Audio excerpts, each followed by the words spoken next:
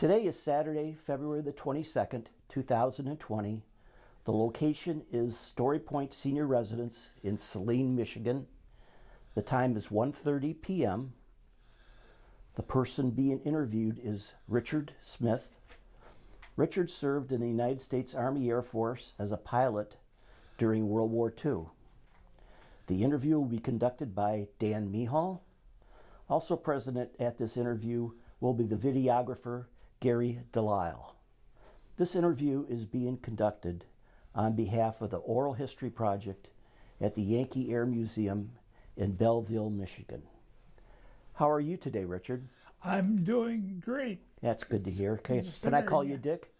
What? Can I call you Dick? You may. Okay, great. That's better than some people call me. Well, to start with, can you tell me when you were born, Dick? I was born on November 26 in 1922. And where were you born? I was born in Pardeeville, Wisconsin. My parents were brave enough to have 8 kids during the Depression year. Holy smoke. And my dad was an implement dealer, sold John Deere and International Harvester equipment. But along came the war, and of course he could get nothing to sell. Yeah. So he became a plumber. Interesting. The town was fortunate to have him as a mayor, because with WPA and PWA workers, he was able to put in a sewage system for the community as well as a water system for the community. Wow. So he became a very popular man. Where is Pardeeville? Pardeeville is 30 miles north of Madison. Okay. It's sort of in the center of the state? Not quite. You'd have to go north another 50 miles to find the center of the state. Okay. Were your parents born in this country? No. My parents... Dad was born in England, and my mother was born in Germany. Okay. So, but they met then. I forget the year. Just before I was born, and at the end of World War II, and they were married, and they set up business then in Pardeeville. Okay. And what were their names? Charles and Lucille. Okay. Now you said they had 8 children. What were 8 children, 5 girls and 3 boys. What were their names? Oh golly. Harry was the oldest. Harry became a Marine the day after they, Pearl Harbor. So many of, actually, 70% of the male population at the college signed up for one of the services. And I would say that of the other 30%, 20% of them were farm kids who signed up, but they wouldn't take them off the farm because they were in need of the farmers to grow the food. Yeah. For the armies. What did they call those, necessary workers or some term? Yeah. Okay. And we had a seminary connected with the school. 10% of the guys were going into the ministry services. Okay. So Harry served in the Marine Corps, you said? Yes. And he was commander of a 105 millimeter cannon group, and he lost about half of his men on the invasion of Japan, or Suribachi. Okay, Iwo Jima? Yeah, the Japanese were just firing down on his group, and they couldn't dig the foxholes deep enough. So he lost a lot of his personnel right there. Now, did your other brother serve as well? No, Jim was too young. Okay. To serve. In fact, he was next to Linda. Linda, who was the youngest, and She was the first to die. She had a brain tumor.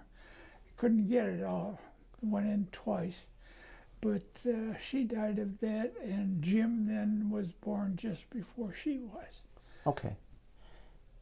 So you said your father was an implement dealer for John Deere? Is that for John Deere and International Harvester? okay?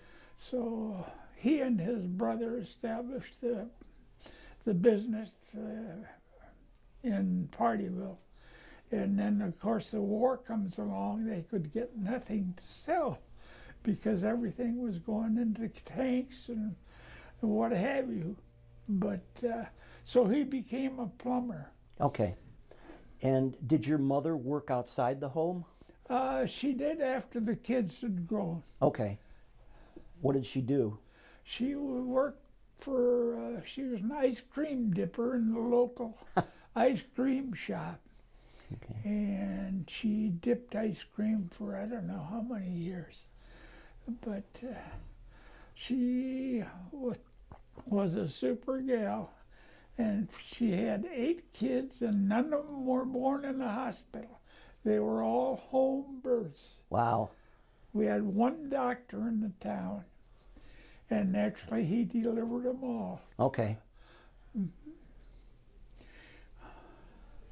Okay, so you grew up in Pardeeville then? I grew up in Pardeeville. Okay. Went to high school there. Oh, you went to high school there. Okay. Yeah, and I graduated in 1940 from the high school. But the high school only had 5 teachers, and we only had one sport that was offered because we didn't have enough for football or baseball. Okay. Right. In fact, we were lucky to have 10 guys for basketball.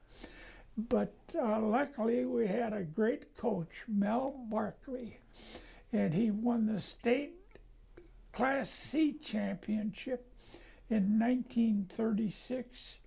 And my brother was on the team in 1938 when they got beat in the semifinals. Wow.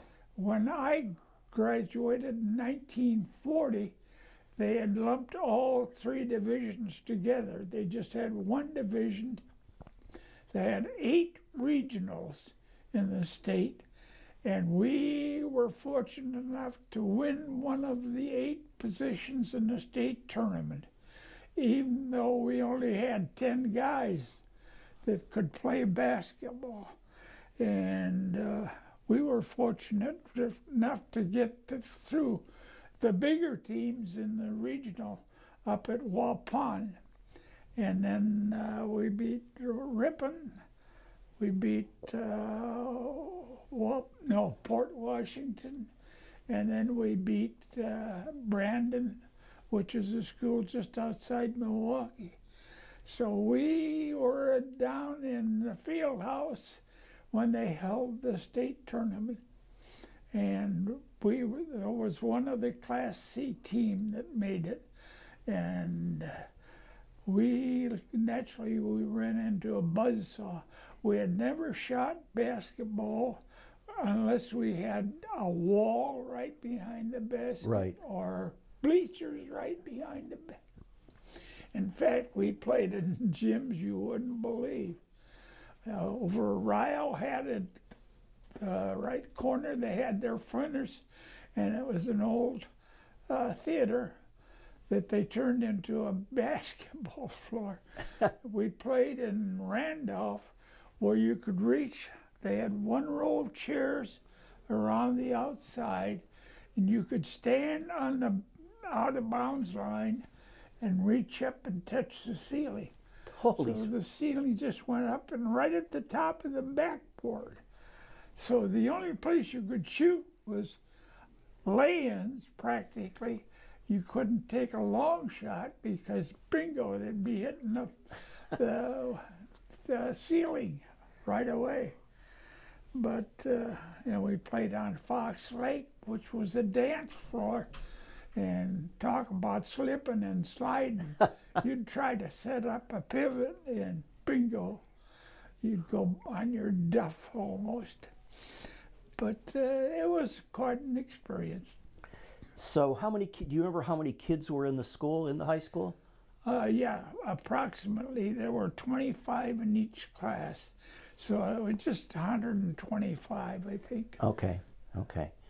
So you said you graduated in 1940 from high school? I graduated in 1940 from the high school. So what did you do after you graduated? I went down to college and I finished my education. I got in 2 years before the war, in 41 and 42. And then I served my time during World War II, and I served active from 42 until 46. And then I joined the reserve, and I was in the reserve until 59. Okay. Now, do you remember where you were when you heard about Pearl Harbor? Yes, I was sitting in the Lovell Theater in Pardeeville, Wisconsin, and all of a sudden the guy stopped the film, and he says, "The Japanese have just attacked Pearl Harbor." And of course, Roosevelt declared war the next day, and as I said, 70% of our male population signed up for one of the services, and the PWA and the other guys were working for the public works or the civilian projects in the communities. So, well, we were fortunate to have what we had. We had a big cistern underneath the garage, and we'd pump water in there. And Mom, in order to use that water, she'd put a big on the stove, get it boiling, and then put it in a cooler to get it cold enough to use. So she had to boil it before you could use it? Yeah. Okay. It wasn't completely warm. So did you enlist soon after Pearl Harbor then? I enlisted, yeah. In fact, I enlisted in, I'm trying to remember the exact date. I graduated from high school and started, and so the Pearl Harbor was my first year at college, and ran out, and the guys, I joined up with the Army Air Force right away. I wanted to fly P-38s, but they had the Bamboo bombers in the Air Force for training purposes. But luckily, I didn't get an Air Force bomber. I got an AT-9, which was a little all-metal plane. And boy, that was probably the best airplane I flew. But then I went on to Corsicana with PT-19s. Okay. Went up to Enid, Oklahoma for BT-13s. And then to Altus, Oklahoma for AT-9s. Yeah. My instructor at Altus was a guy by the name of George Goebel, the comedian. Yes, I remember George Goebel. And he was sitting on, Johnny Carson was interviewing he and Bob Hope and Jerry Lewis. And while he was talking with George had his cup of coffee over here. Jerry Lewis was sitting right there. He'd reach up, put his ashes in George's coffee cup. But he was just all business in the air. Yeah. But once he got on the air, on the ground, the guys would just come over to our airplane and shoot the breeze with George for a while. So the BT-13, that was the Vultee vibrator, wasn't it? That's what they called it? Yeah. And the AT-9 was for multi-engine training? Well, I was hoping to get into the twin engine, I guess you call it, Right. the bamboo bomber. But I got into 89s, but I also wanted to be a P-38 pilot. And the PT-9s, we had guys who were flying the PT-9s and going in to fighter pilots. Okay. So after you flew 18-9s, where did you go from there? After I flew 18-9s, I joined up. Pearl Harbor occurred. Okay. And I signed up, and I was active then in 42. 42 to 45, I was active in serving in the South Pacific, Japan, and all the islands leading down from Japan to until I got assigned to Okinawa. Okay. We got a base there. Okay, so what did you fly after you flew 18-9s? I originally was assigned to go to Shreveport, Louisiana to fly B-26s. But they had so many of us there that they sent some of us over to Bergstrom Field in Austin, Texas to fly the 47s. Okay. And so that's, C-47s? Yeah, C-47s. So I flew 47s for almost a year, I guess.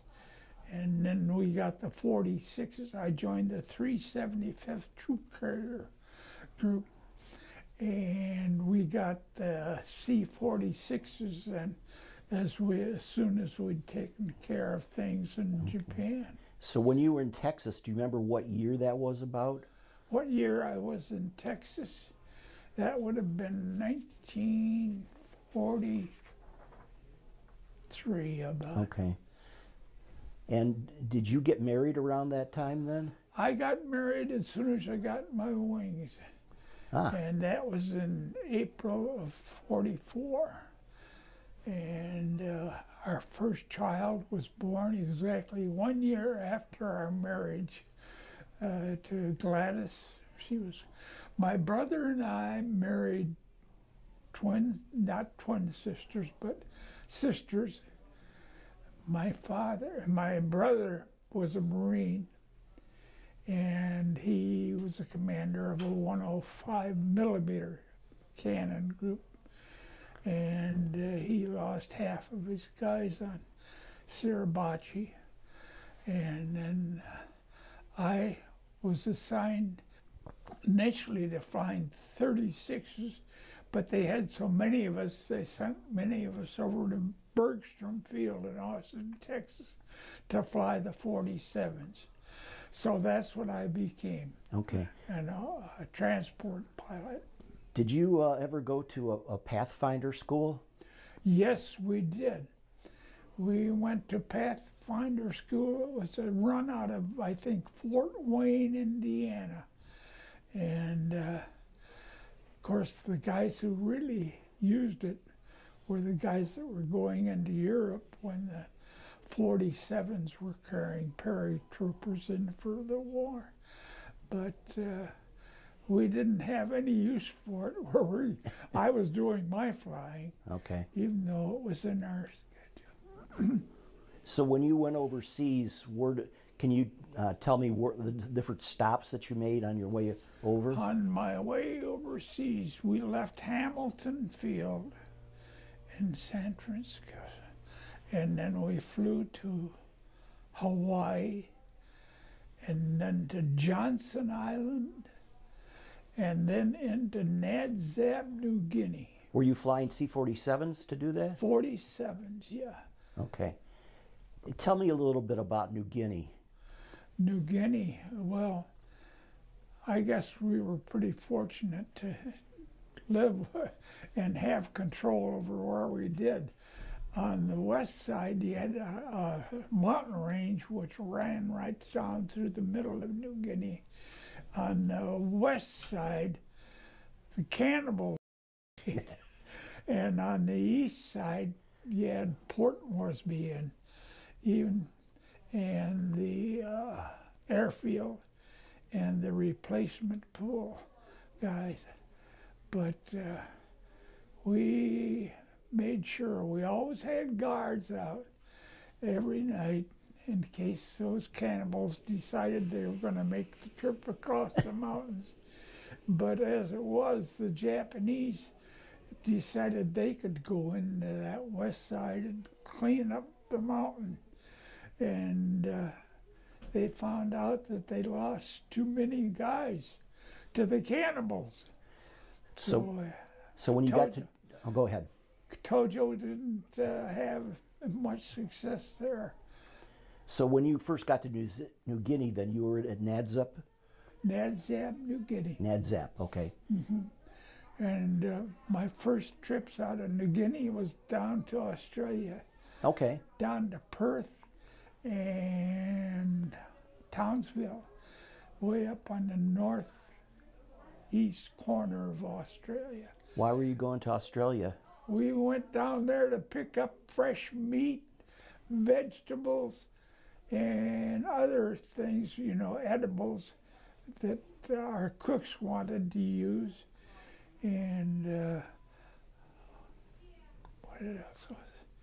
Oh, the east side, the west side, the cannibals had pretty well control of that.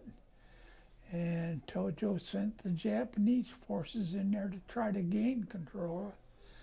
And I think he lost more Japanese than anything.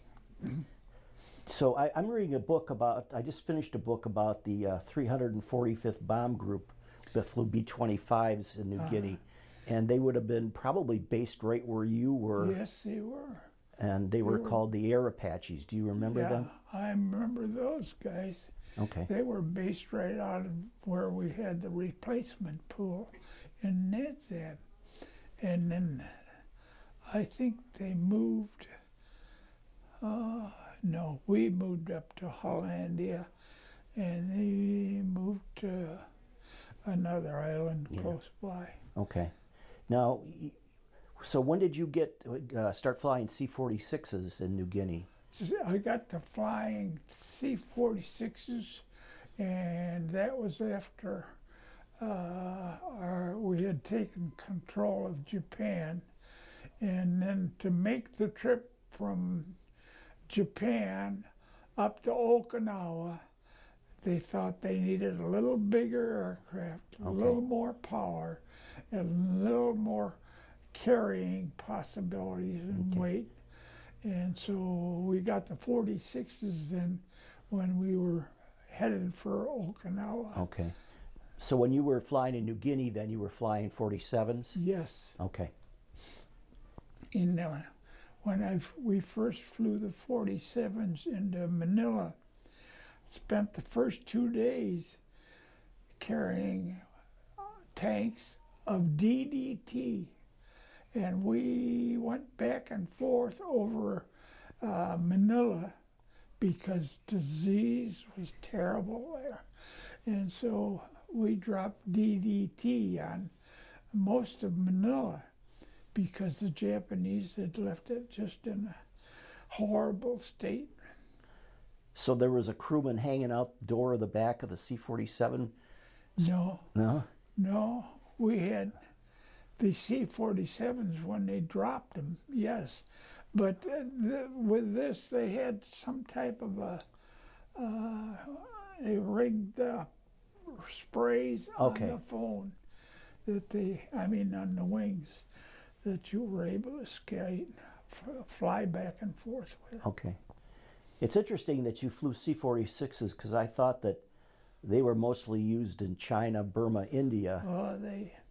They used it for China, and but they had, as they say, as soon as we started to make the trip from Manila up to Okinawa, we got the 46s too, even though most of them were going for the route into China. So did you participate in any paratroop drops then? One parachute drop, and that was on Corregidor. Okay. That was with the C-47? Yeah. So you were there when the Philippines were invaded then? No, the Philippines had been invaded, and we were there when they put all those prisoners up on the Bataan Peninsula. And we were there just as we started to release those prisoners. And I can remember sitting up in our airfield and watching ambulance after ambulance, and then truck with, you know, the veterans who could walk were in trucks. Okay. But these guys, they took them right then. They had a big hospital ship parked in the harbor, and those that needed hospitalization were put in that hospital ship, and the rest of them they'd put on what they could find, what room they could find to take them back to the States. They're putting them on Liberty ships or something? We came back on LSTs, landing surface troops. Okay. And so were you in the Philippines when the Japanese surrendered? yes. Okay. In fact, when they surrendered, we were sitting on the port at Yokohama. Okay. So you weren't in the Philippines, you were in Japan when... Yeah, I was in Japan, yeah. Okay. Now, when you were on Okinawa, there was a loss of a crew to a kamikaze. Yeah, I think so. Can you describe that? Kamikaze came in right at practically sea level. Underwent, the radar didn't pick him up on the battleships or the destroyers out in the harbor. And that guy came up and he just flew. Luckily, our crew, we didn't lose the crew, but came up and fired. The kamikaze flew into the last 46 in the line. And luckily, the guys were playing poker or card games down at the terminal. So we didn't lose the crew. Okay. But we lost the airplane and also the airplane next to it. Okay. Were you actually sleeping in the planes at that time, or did? We would sleep underneath the wings. Okay. We had cots that we carried along with us, and if they didn't have billets, then we would put up our cots and go to sleep underneath the wings. Now, you said you were in Japan for the actual surrender. Yes. Could you actually see the surrender? We saw it we stood up on the remains of a 5-story Japanese hotel. We stood up on the second floor, and the Missouri was only, say, 300 yards away out in the harbor. Wow. So we watched MacArthur and Stilwell sign that surrender agreement with the Japanese. And so it was quite a sight to see those sailors lined up all the way around all levels of that Missouri. Okay. And so that was... So was there a lot of bomb damage around the hotel that you were staying in? Oh, yeah. Yeah, there was all kinds of bomb damage because they dropped those incendiary bombs on Japan in the last few raids. And even before the big bombs, you could see where Japan was. It destroyed, I think, their will to fight, except for their leaders. Okay. So when you were in Japan, what was your mission, or what did you do there? Our mission, the 3 months I was still in there and still active, We served mail courier. We'd get the mail from the States, and we'd load it on our 47s, and 47s, and then we went up to Hokkaido, to the air bases there, and Marine bases, and Navy bases, and CB bases. Wherever they were in Japan, we delivered mail to them. So the Japanese surrendered in August of 45. How long were you in Japan? I would say 3 months. Okay, so almost to like November, December, something like that. So what happened when you came back? What happened when? So that was at the end of 45. And you said you came home on an LST. Is that? I came home after I'd been in Japan for 3 months. Okay. Then I came back on an LST. How long did that take? Do you remember? That's not a very fast ship. It took me about 4 poker games away to get back. No, I must have been. It seemed like a long time, but it was probably 3 months at sea at least. Okay. So when you landed in the States, where did you land? We landed at Seattle. Okay. Is where and we got, I lost, let's see, Seattle, and then I went from Seattle down to Fort MacArthur in Texas. Yeah, that sounds right. And it was there that I got out of the Air Force. I mean, out of the active Air Force. Okay. But I joined the reserve. And of course, it became in 1947, I think, the U.S. Air Force. They eliminated the Army.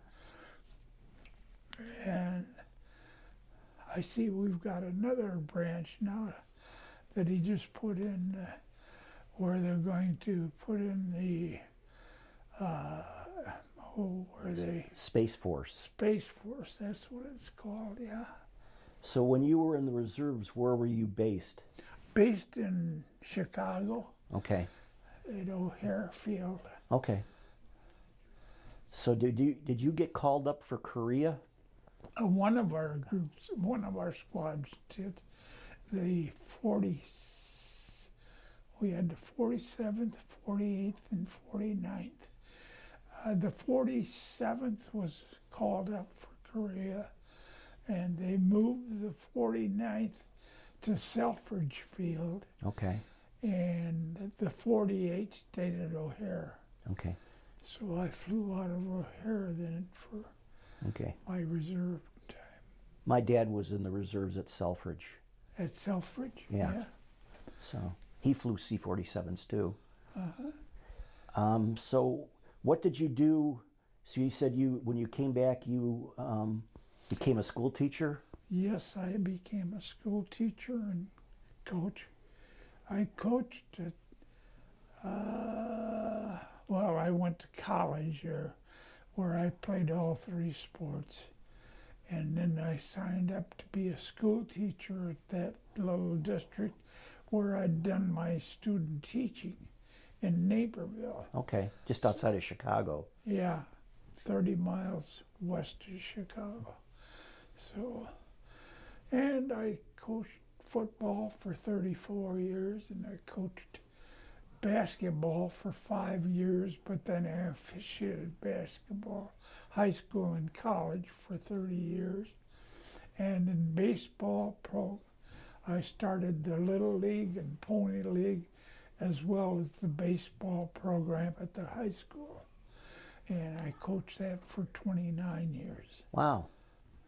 Okay. So you married your wife in 1944, and you had a son in 45. I had a son in 45. And then what? And then a daughter in 47.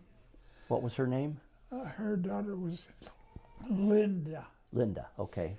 And then I had a son in 1953 named David. And then a son in 1940, our surprise package. And we had him in 1940. Not 1940. No. Had to be after 53. 53 and 1960. Okay, okay. So where do your sons and daughters live now? My son, oldest son, is in Houston. He's having some problems right now with his health.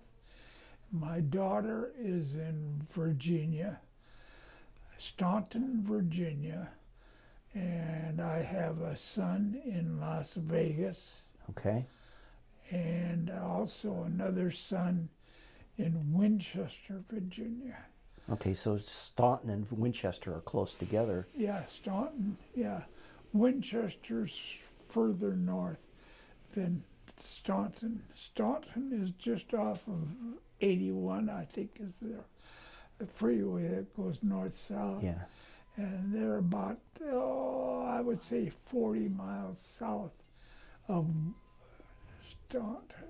I mean, Staunton is 40 miles south of Winchester. Right. Yeah.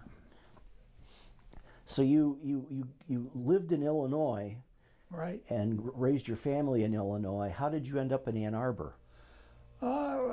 It's my second marriage. So I was in Illinois from, oh golly, well, if I was at football for 34 years, and I retired finally in 85 from the reserve. So, I mean, it was shortly after,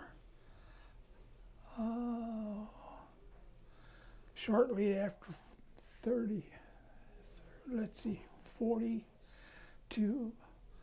I was in Illinois then from 41 until 69 insofar as the reserve is concerned.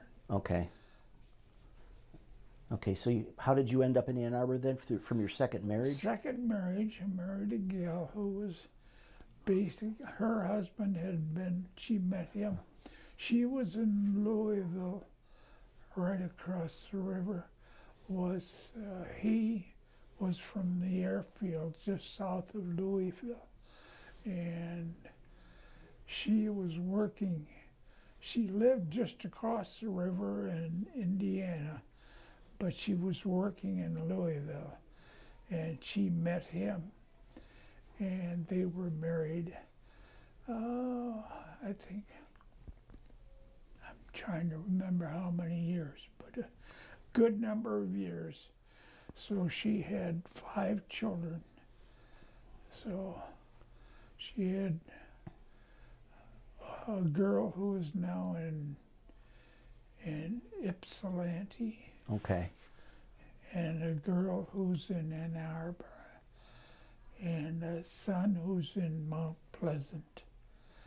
And she has a daughter who's out in San Francisco, Mountain View, California. And let's see, that's 4. I don't know. That's okay. So basically she moved up here to be close to the 3 that are... Well, after her second marriage, she lived up on Saginaw, near Saginaw. I forget the name of the town now. But anyway, that's where her husband was employed by Gannett Publishing. So he took over newspapers, and they put him in charge of the newspaper down in the Ypsi area. And when she was living there when her kids started high school and graduated from high school. So, and then, as I say, my first wife died, and I married Barbara, when she was living in Indiana. So. Okay. Okay, well, I've just got one last question for you. If you had to say something to the young people growing up today, based on your experiences, what would you tell them? I would tell them, steer clear of trouble in high school. Choose your friends carefully. Don't get involved in a bang group that when it comes to sex or to drugs. Just make sure that you don't get involved with those kind of people. And obey what your mom and dad say, and believe the teachers. They're trying to help you. They're not trying to hurt you. Even though this time we find that the schools are becoming so liberal in some of their teaching that it makes an old timer like me cringe when I see what's going with so many young people today.